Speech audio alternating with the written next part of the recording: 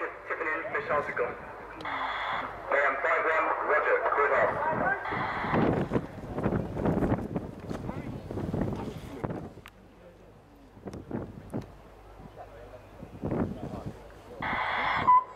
Gunship fighting.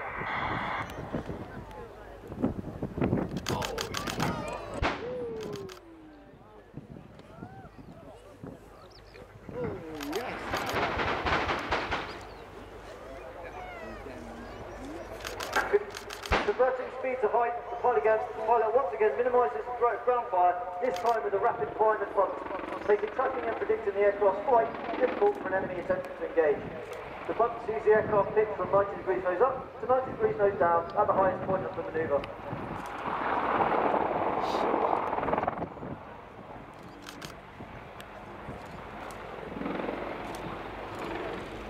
After 3 successful strikes and with enemy vehicles burning, the pilot positions the aircraft into a high wheel, circling the target and allows the front seater to conduct a comprehensive battle damage assessment on the target. While Staff Sergeant Malka scans with the cameras, Jim spots a remaining enemy soldier with a surface-to-air missile preparing to engage the aircraft. Using the targeting symbology projected into his right eye for his helmet's monocle, Jim slaves a 30mm gun to his line of sight and can quickly engage the threat, decisively ending the contact. Seven, pilot and attack, mic firing.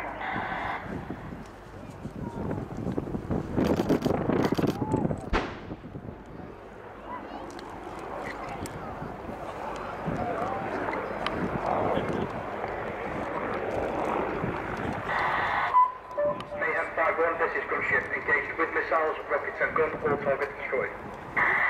Mayhem 5-1, copy, all targets destroyed. Enemy fire has ceased with no friendly casualties. Many thanks, end of mission.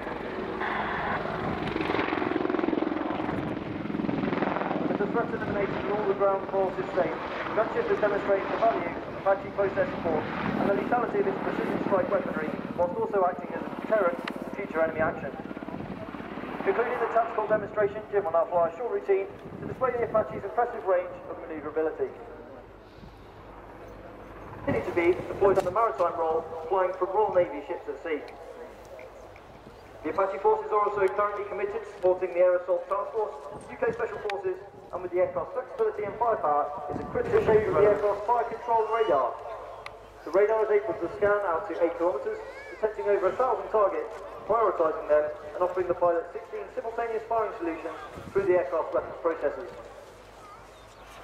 Along with target detection and missile guidance, the radar is also capable of mapping the terrain ahead of the aircraft in flight to assist in navigation and terrain avoidance at night or in bad weather.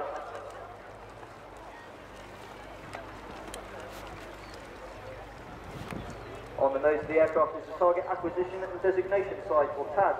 This houses the DTD and infrared cameras, as well as a Class 4 laser for ranging and missile guidance. A further infrared sensor mounted above the TAD can be slaved to the pilot's helmet position, allowing flight at night in pitch black solely with reference to the image projected into his right eye from the helmet mounted monocle. As seen earlier, the helmet sight can also be used to control the position of the gun, one of the Apache's more famous partnerships. A large horizontal stabilizer can be seen on the tail of the aircraft.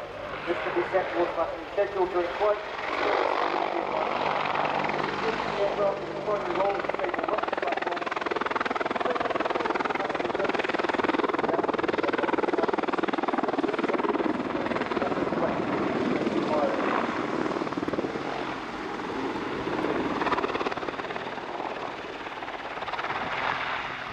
The Army Air Corps continues to actively recruit both officer and senior non-commissioned aircrew, making the Army the only service that offers a flying career to both soldier and officer pilots.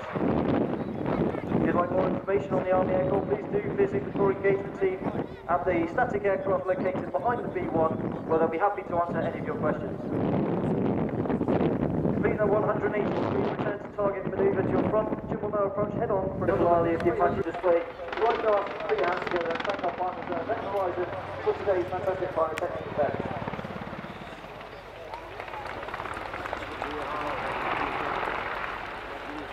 Ladies and gentlemen, if you are out capturing photographs today, this may be one you would like, so please do have your cameras at the ready for a final opportunity.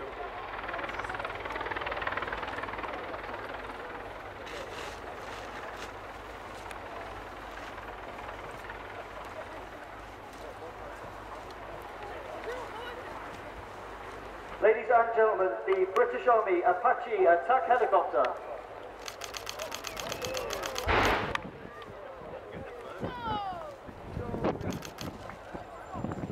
So that concludes today's demonstration of the Army Air Corps Apache helicopter. On behalf of the whole team.